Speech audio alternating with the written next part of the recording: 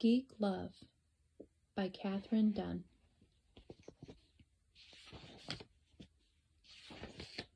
Book 1, Midnight Gardener. Chapter 1. The Nuclear Family. His talk, her teeth. When your mama was the geek, my dreamlets, Papa would say, she made the nipping off of noggins such a crystal mystery that the hens themselves yearned toward her, waltzing around her, hypnotized with longing. Spread your lips, sweet Lil, they'd cluck, and show us your choppers. This same crystal Lil, our star-haired mama, sitting snug on the built-in sofa that was Artie's bed at night, would chuckle at the sewing in her lap and shake her head. Don't piffle to the children, Al. Those hens ran like whiteheads.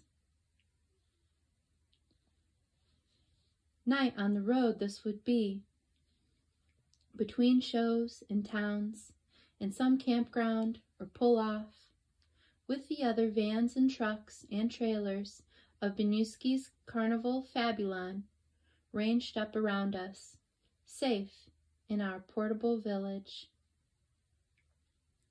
After supper, sitting with full bellies in the lamp glow, we Benuskis were supposed to read and study, but if it rained, the story mood would sneak up on Papa. The hiss and tick on the metal of our big living van distracted him from his papers. Rain on a show night was catastrophe. Rain on the road meant talk, which for Papa was pure pleasure. It's a shame and a pity, Lil, he'd say, that these offspring of yours should only know the slumming summer geeks from Yale.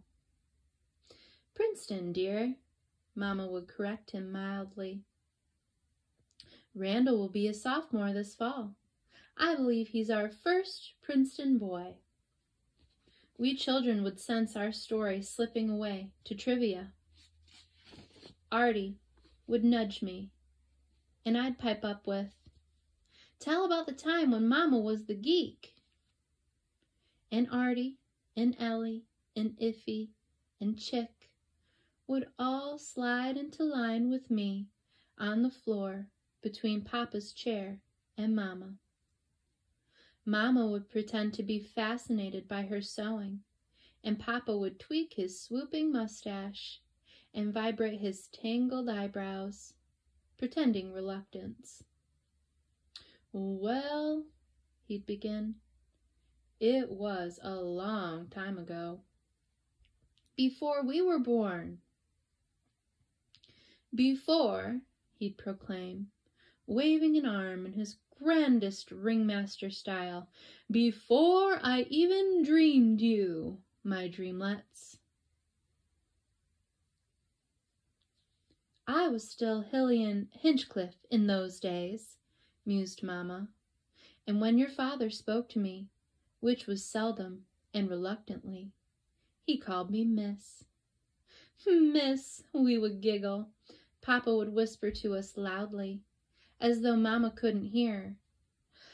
Terrified, I was so smitten, I'd stutter when I tried to talk to her. Miss, I'd say. We giggle helplessly at the idea of Papa, the great talker, so flummoxed. I, of course, addressed your father as Mr. Benuski. There I was, said Papa, hosing the old chicken blood and feathers out of the geek pit on the morning of July 3rd, and congratulating myself for having good geek posters, telling myself I was going to sell tickets by the bale because the weekend of the 4th is the hottest time for geeks, and I had a fine, brawny geek that year. Enthusiastic about the work he was. So I'm hosing away, feeling very comfortable and proud of myself, when up trips your mama, looking like angel food, and tells me my geek has done a flit in the night, folded his rags, as you might say, and hailed a taxi for the airport. He leaves a note claiming his pop is very sick, and he, the geek, must retire from the pit and take his fangs home to Philadelphia to run the family bank. Brokerage, dear, corrects Mama. And with your Mama, Miss Hinchcliffe, standing there like 3 scoops of vanilla, I can't even cuss. What am I gonna do? The geek posters are all over town. It was during a war, darlings, explains Mama. I forget which one precisely. Your father had difficulty getting help at that time, or he never would have hired me, even to make costumes, as inexperienced as I was. So I'm standing there fuddled from breathing Miss Hinchcliffe's midnight marzipan perfume and cross-eyed with figuring.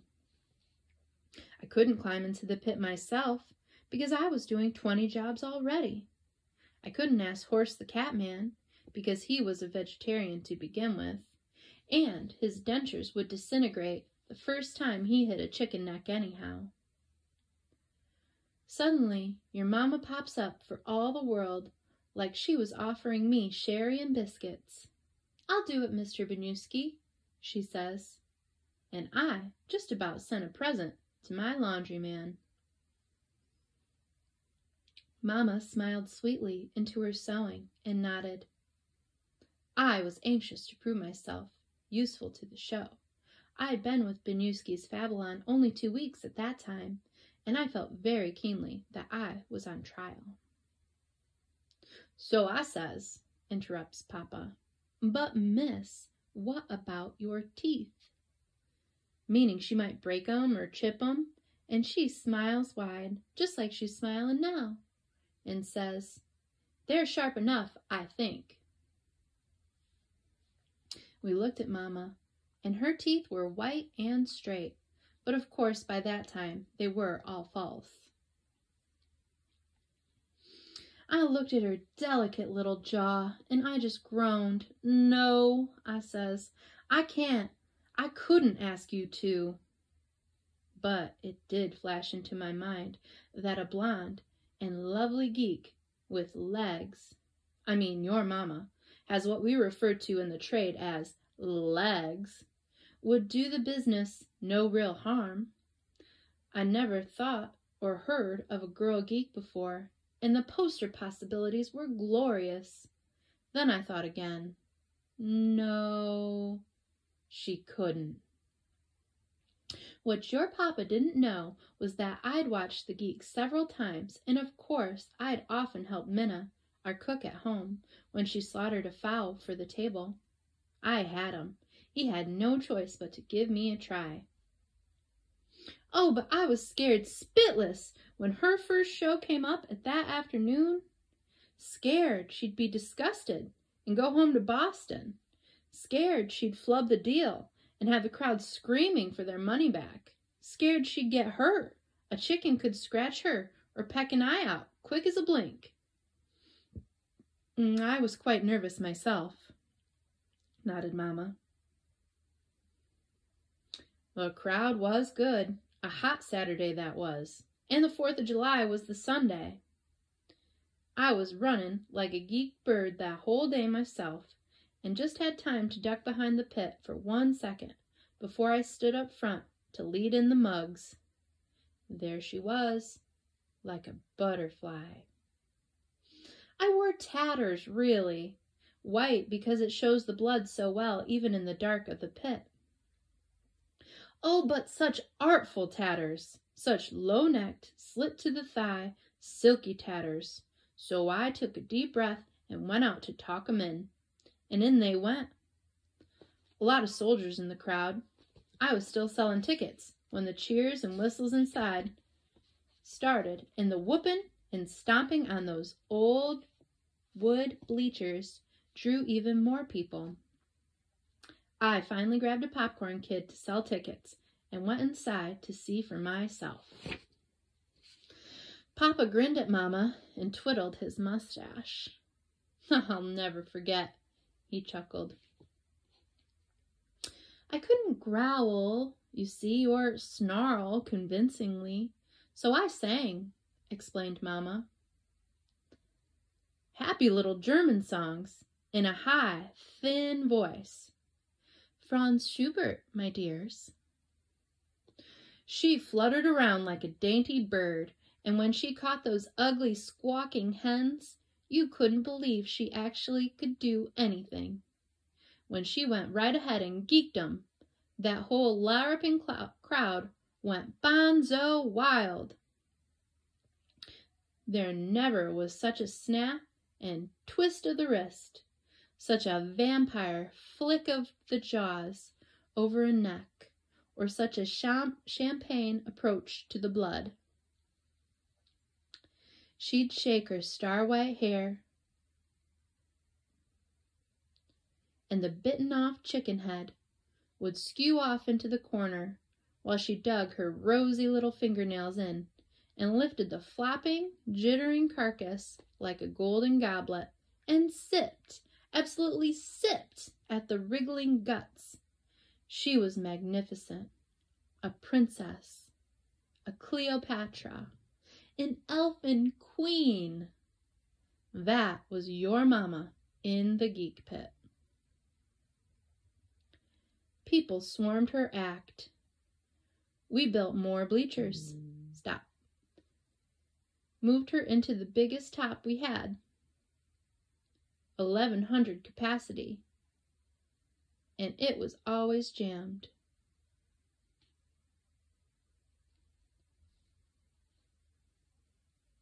It was fun, Lil nodded. But I felt that it wasn't my true métier.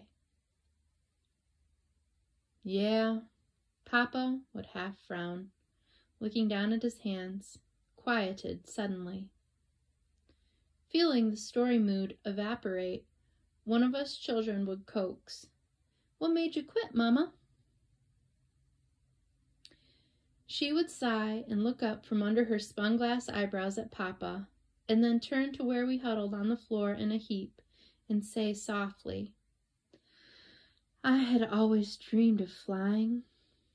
The Antifirmus, the Italian trapeze clan, joined the show in Abilene, and I begged them to teach me." Then she wasn't talking to us anymore, but to Papa. "And Al, you would never have got up the nerve to ask for my hand if I hadn't fallen and gotten so bunged up. Where would we be now if I hadn't?" Papa nodded. Yes, and I made you walk again just fine, didn't I?" But his face went flat and smileless, and his eyes went to the poster on the sliding door to their bedroom. It was old silvered paper, expensive, with a lone, lush figure of Mama in spangles and smile, high-stepping, with arms thrown up so her fingers in red elbow-length gloves touched the starry letters arching Crystal Lil above her.